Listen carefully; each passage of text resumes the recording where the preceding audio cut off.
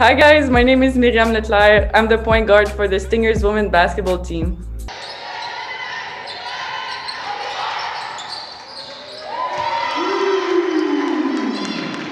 I'm from Saint-Roch-de-Richelieu and I'm studying accounting at Concordia.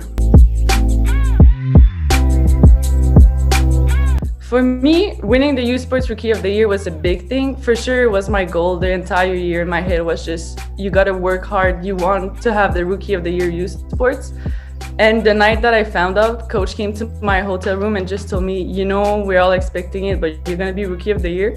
And I was so happy, but I got so stressed because she told me I had to do a speech on the stage in front of the entire gala looking at me.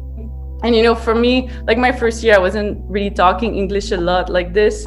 So it was just stressful. And I was so preparing my speech. And I came in front and I just said like, thank you to all my teammates and everything. You've been good for me and my coaches. So it was just like a nice moment I will never forget, just winning that. But for sure, I was aiming for more, but who knows, I'll get there later. I don't have any particular favorite book. It really depends on my mood. Like this summer, I read the Michael Jordan book, the Nike Shoe Company book. And right now, my nightstand is The Subtle Art of Not Giving a... Well, you know, I can't say that word, but you know what book I'm talking about. A random fact about me is that I'm ambidextrous. I write with my left hand, but I shoot with my right. So when I went to my first camp, they asked me to shoot and I didn't know which hand to use. So I just tried first my left hand because I'm a left hand, I write with my left hand, and then my right hand. And it was really, really better with my right hand. So I stick to that hand.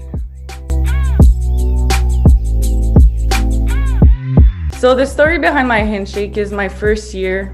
We were just all chilling together, the whole team. And it just came up that I don't show my emotion during a game. Like I don't show others if I'm sad, happy, tired, or hurt. I'm just having a poker face, like they said. And it just came to the time when we had to choose what is our handshake. It was just obvious that for me, it would just be smile and then locked in. So this is the story behind my handshake. Something I would say that is on my bucket list would be to go to Walt Disney. I would really want to see how the castle looks like and also go see Lilo and Stitch, which Stitch is my favorite character.